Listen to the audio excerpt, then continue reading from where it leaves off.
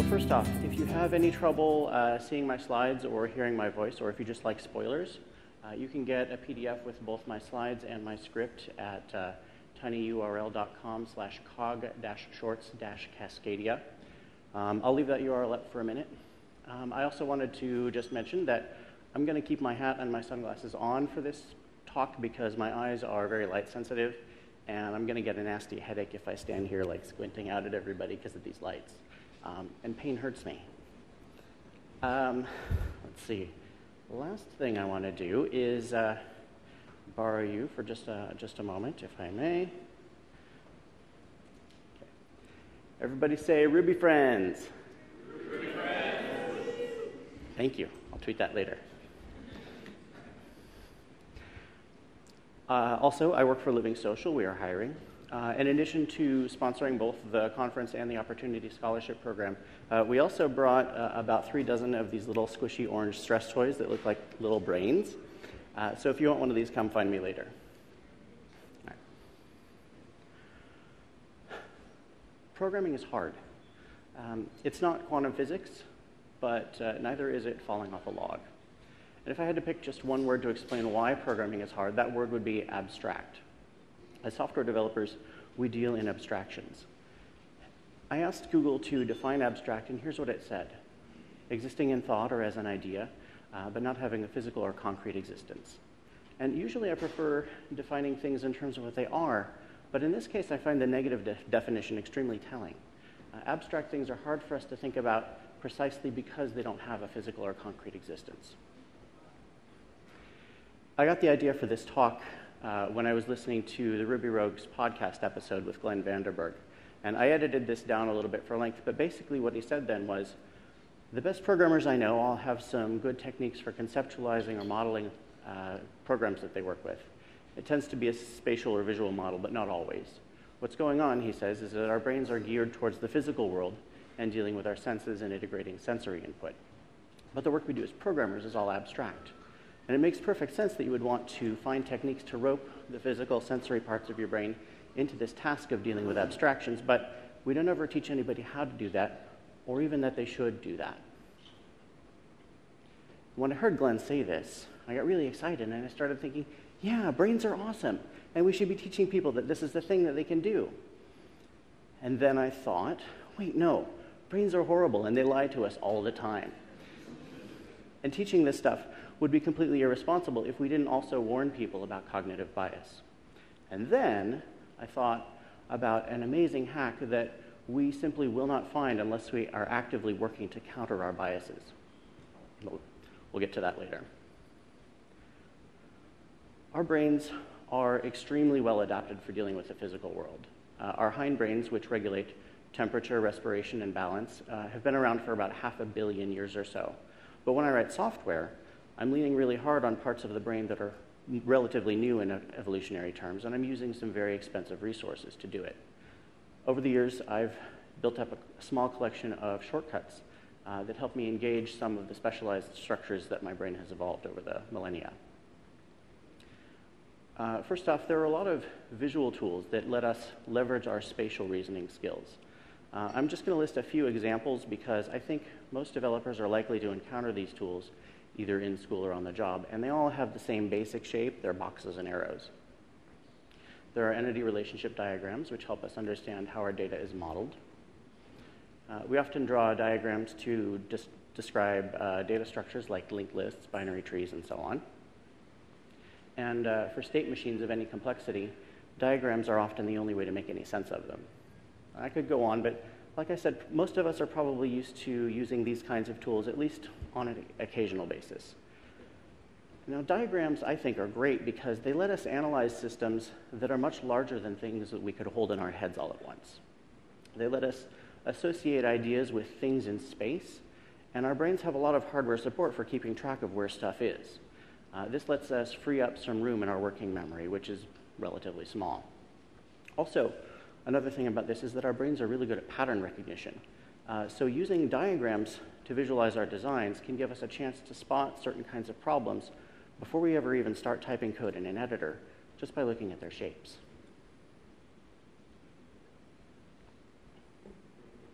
Here's another way to use your spatial skills when you're actually working with code. This one's called the squint test. You can use this to get oriented in a new code base or to zero in on high-risk areas of code. It's pretty simple. You open up some code and you either sort of stand back and squint your eyes at it, or you make the font size smaller than you can comfortably read. The idea is to look past the words and notice things about the shape of the code. Here are a few things you can look for. Is the left margin ragged with lots of nested control structures? Are there any ridiculously long lines? Are there areas where code may be formatted into vertical columns, possibly indicating that you have tables represented in your code somewhere? Is the file mostly regular but with one gnarly area, or is it just a mess from top to bottom? And what does your syntax highlighting tell you? Do certain colors cluster together, or is there a color that spreads itself out on a regular basis, indicating that there's a pattern you're missing? There's a lot more stuff that you can play with, but those are a few things off the top of my head. I also have a couple of techniques that involve the clever use of language. The first one's very simple, but it does require a prop. You don't need the big one, though. You can use the desktop edition. Here's how it works. You keep a rubber duck on your desk. And when you get stuck, you pick up the rubber duck, you put it on your keyboard so that you can't type. Then what you do is you explain your problem out loud to the duck. And it sounds silly, but there's a good chance that in the process of putting your problem into words, you'll either realize what's wrong or at least think of something else to try. And this saves you from interrupting a coworker and half explaining the problem to them and then saying, oh, hang on, and running back to your keyboard. One of my coworkers, by the way, has a really interesting variation on this technique, which is to start writing an email describing the problem. And I like that as a different variation because I find that I think differently when I'm writing than I do when I'm speaking. The other linguistic hack that I got from Sandy Metz. In her book, Practical Object-Oriented Design in Ruby, she describes a technique that she uses to figure out what object a method should belong to. And she says, quote, how can you determine if the gear class contains behavior that belongs somewhere else? One way is to pretend that it's sentient and to interrogate it. If you rephrase every one of its methods as a question, asking the question ought to make sense. For example, please, Mr. Gear, what is your ratio? Seems perfectly reasonable. Well, please, Mr. Gear, what are your gear inches is on shaky ground. And please, Mr. Gear, what is your tire size is just downright ridiculous. This is a great way to evaluate objects in light of the single responsibility principle, and I'll come back to that in a moment. But first, I described the rubber duck and please, Mr. Gear as techniques to engage linguistic reasoning, but that doesn't really do them justice. Both of these tools force us to put our questions into words, but words themselves are tools. We use words to communicate our ideas to other people. So while these techniques do involve the language centers of our brain, I think they go beyond language to tap into our social reasoning. The rubber duck technique works because putting your problem into words forces you to organize your own understanding of the problem in such a way that you can verbally lead somebody else through it who doesn't have all of your implicit history and context. And by anthropomorphizing an object and talking to it, please, Mr. Gear lets us discover whether that object conforms to single responsibility principle. Now, to me, the key phrase in Sandy's description of this technique is asking the question ought to make sense. Most of us have an intuitive understanding that it might not be appropriate to ask Alice about something that's Bob's job. In interrogating an object as though it were a person, it helps us use that social knowledge. It gives us an opportunity to notice that answering this question isn't really the job of any of our existing objects, which in turn prompts us to create a new role and give that role its own name.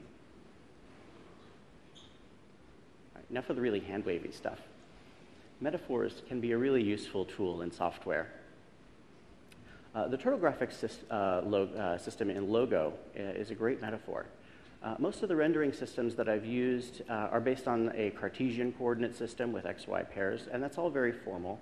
But Logo encourages the programmer to imagine themselves as the turtle, and then use that understanding of being in a body to figure out what to do next.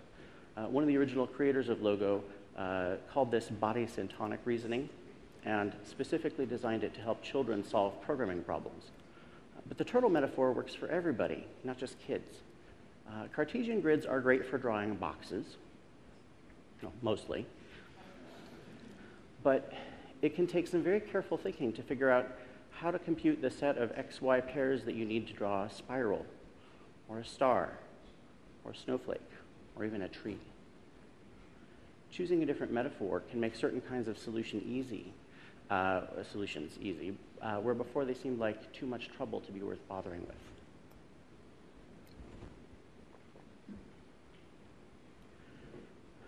James Ladd has a couple of interesting blog posts about what he calls east-oriented code. Imagine a compass that's overlaid on top of your screen between you and your code. In this model, messages that an object sends to itself go south, and any data returned from those calls goes north.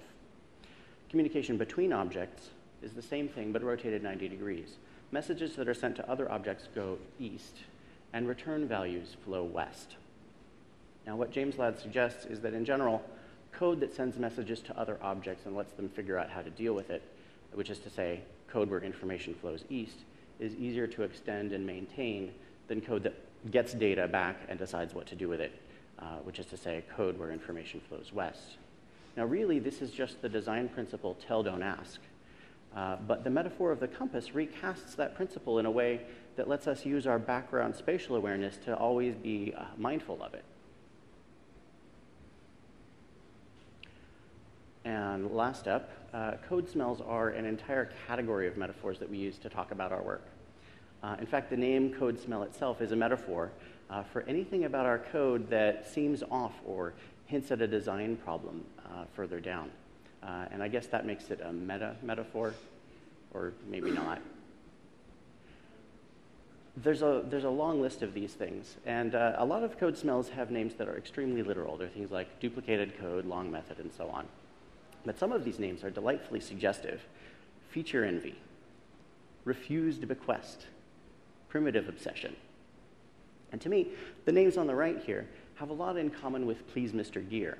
They're explicitly chosen to hook into something in our social awareness, to give a name to a pattern of dysfunction, and by naming the problem, to suggest a possible solution. So these are some of the shortcuts that I've accumulated over the years, and I hope that this can be the start of a similar collection for some of you. Now for part 2. Evolution has designed our brains to lie to us. Brains are expensive. The human brain accounts for just 2% of body mass, but 20% of caloric intake. That's a huge energy requirement that has to be justified. Evolution does one thing and one thing only. It selects for traits that help an organism stay alive long enough to reproduce. Evolution does not care about getting the best solution. It only cares about getting one that's good enough to compete in the current landscape. And evolution will tolerate any hack as long as it meets that one goal. For example, to illustrate, let's talk about how we see the world around us. The human eye has 2 different kinds of photoreceptors. There are about 120 million rod cells in each eye. These play little or no role in color perception, and they're mostly used for night and peripheral vision. There are also about 6 or 7 million cone cells in each eye. These require a lot more light, and they're what let us see in color. Now, the vast majority of the cone cells are packed together in a little cluster near the center of the retina, and this area is what we use to focus on individual details. And it's smaller than many people think. It's actually only about 15 degrees wide. As a result, our vision is extremely directional. We have a small central area of high detail and color, but outside that, our visual acuity and also our color perception drop off actually pretty fast. So when we look at a scene like this, our eyes actually see something like this. An approximation. So in order to turn the image on the left into the image on the right, our brains are doing a lot of work that we are mostly unaware of. We compensate for having such highly directional vision by moving our eyes around a lot. Our brains then combine the details from these individual points of interest to construct a persistent mental model of whatever we're looking at. These fast point-to-point movements are called saccades, and they're actually the fastest movements that the human body can make. The shorter saccades that you might make when you're reading typically last for 20 to 40 milliseconds, and the longer ones might take up to 200 milliseconds, or 1/5 of a second. What I find so fascinating about this is that we don't perceive saccades. During a saccade, the eye is still sending data to the brain, but what it's sending is a smeary blur as it moves from point to point, so the brain just edits that part out. This process is called saccadic masking. And you can see this effect for yourself. Next time you're in front of a mirror, lean in close and look back and forth from the image of one eye to the other. You will not see the reflections of your eyes move. As far as we can tell, our gaze just jumps instantaneously from one point to the next, even though, when you think about it, that's not actually possible. Now, I hope you like conspiracy theories, because I'm about to give you a really good one. When I was preparing this talk, I found this wonderful sentence in the Wikipedia entry on saccades. It says, "Due to saccadic masking, the eye-brain system not only hides the eye movements from the individual, but also hides the evidence that anything has been hidden." Put that in your tinfoil hat and smoke it, right? So our brains lie to us, and then they lie to us about having lied to us. And this happens in your occipital lobe multiple times a second, every waking hour, every day of your life. Basically, if you have your eyes open, this is going on. Of course, there's a reason for this. Imagine if every time you shifted your gaze around, you got distracted by all the pretty colors, you would be eaten by lions. Oh, I forgot to animate that, sorry. But in selecting for this design, evolution made a trade-off. And the trade-off is that we are effectively blind every time we move our eyes, sometimes for up to 1/5 of a second.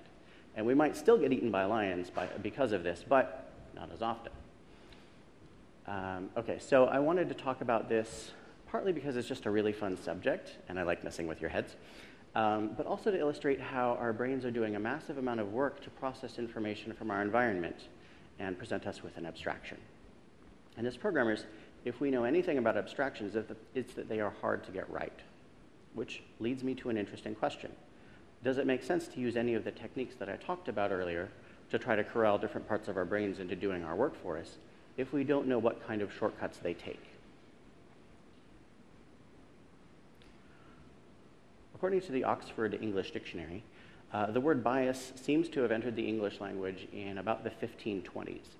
It was borrowed as a technical term in the game of lawn bowling, and it referred to a ball that was made in such a way that it would roll in a curved path instead of in a straight line. Since then, it's picked up a few additional meanings, but they all have that same basic connotation of something that's skewed or off. Cognitive bias is a term for systematic errors in human cognition, patterns of thought that diverge in measurable and predictable ways from the answers that pure rationality would give.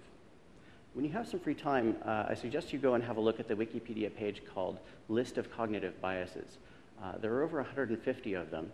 This is only through the G's. This would fit on a slide. And they're fascinating reading. Every one of them is like you learn something great about your brain that you didn't realize.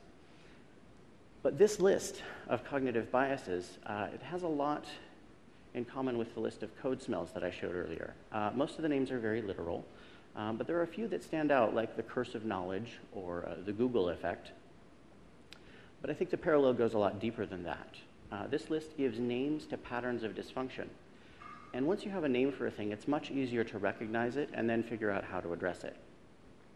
I do want to call your attention to one particular item on this list. It's called the bias blind spot. This is the tendency to see oneself as less biased than other people, or to be able to identify more cognitive biases in others than in oneself. Sound like anybody you know? And I bring this up because there's a big part of tech and geek culture that glorifies rationality. We often want to see ourselves as beings of pure logic. And I hate to break it to you, but ain't none of us Mr. Spock. And even Spock himself would bend or break the rules when it suited him and just make up some bullshit excuse later. As humans, we are all biased. It is built into us. Pretending that we aren't biased only allows our biases to run free. I don't have a lot of general advice for how to look for bias, but an obvious and necessary first step, I think, is to ask the question, how is this biased? And that first word is crucial. If you only ask, is this biased? It's way too easy to let yourself go, seems fine. There is always a bias, and your job is to figure out what it is.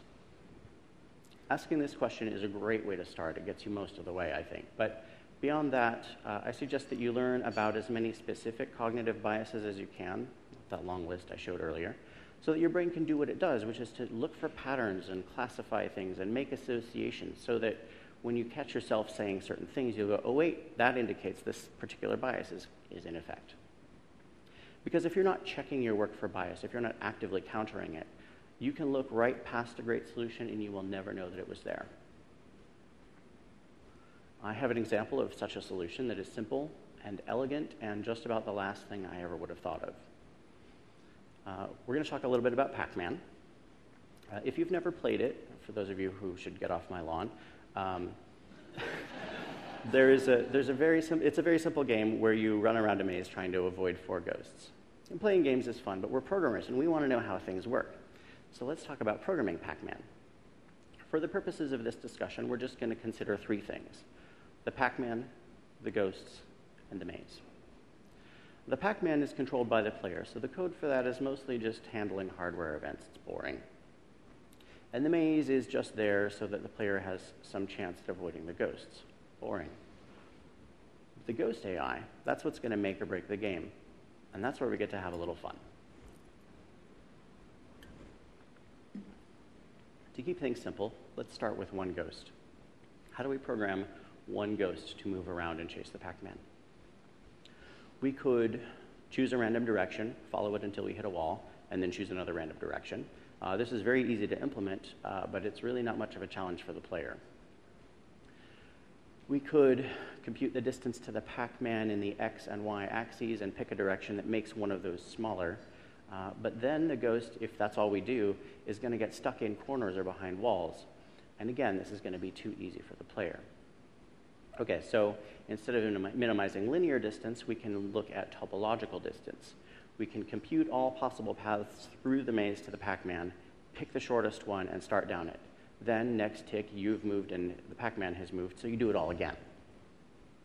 Now, this works fine for one ghost, but if all 4 of the ghosts use this algorithm, they're going to wind up chasing after the player in a tight little bunch instead of fanning out. Okay, so we have each ghost compute all possible paths to the Pac-Man and reject any path that goes through another ghost. So this now means that our ghosts have to keep track of each other as well as the Pac-Man, but this seems still fairly doable, right? Quick show of hands. How many people, when presented with this problem, would approach it more or less the way I just walked through it? I know I certainly would. All right. Thank you for being brave enough to admit that. So, how is this biased? The best way that I have to explain the bias in this solution is to walk you through a very different one. In 2006, I attended UPSLA as a student volunteer, and I happened to sit in on a presentation by Alexander Repenning at the University of Colorado. And in his presentation, Professor Repenning walked through the Pac-Man problem and then presented this idea. What he says is you give the Pac-Man a smell, and then you model the diffusion of that smell throughout the environment. Now, in the real world, smells travel through the air, but we don't need to model each individual air molecule. What we can do is we can divide the environment up into reasonably sized logical chunks and then model the average concentration of scent molecules in each chunk. And you remember when I said the maze was boring earlier? That was a bit of a lie. As it turns out, the tiles of the maze already divide up the environment for us. They're not really doing anything else, so we can borrow them as a convenient container for this computation. Here's what we do. We say that the Pac-Man gives whatever floor tile it's standing on a Pac-Man smell value of, say, 1,000. The number doesn't really matter. And that tile then passes a smaller value off to each of its neighbors, and they pass an even smaller value off to each of their neighbors, and so on. Iterate this a few times, and you get a diffusion contour that we can visualize as a hill with its peak centered on the Pac-Man. It's a little hard to see here, but the Pac-Man is at the bottom of that big yellow bar.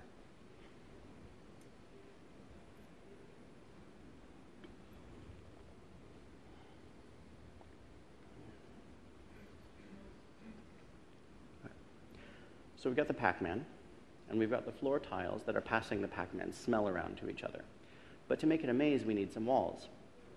We give the wall tiles a hard-coded Pac-Man smell value of 0, and this chops up the hill a bit.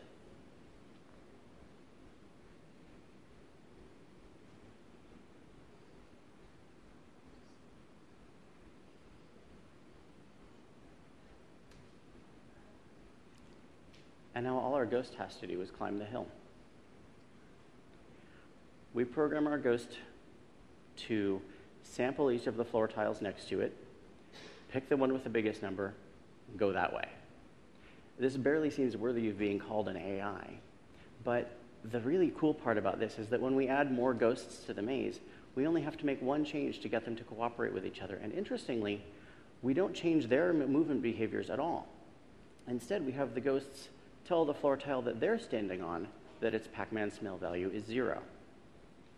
This effectively turns the ghosts into moving walls, so that when one ghost cuts off another one, the second ghost will automatically choose a different path. It reroutes. This lets the ghosts cooperate without even having to be aware of each other. And halfway through the conference session where I saw this, I was like, wait, what? At first, I was just really surprised by the simplicity of this approach, but then what really messed with my head was the realization that I never would have thought of this. Now, I hope that looking at the second solution makes it a little bit easier to see the bias in the first one. For most of us, our first instinct is to imagine ourselves as the ghost and then figure out what we would do.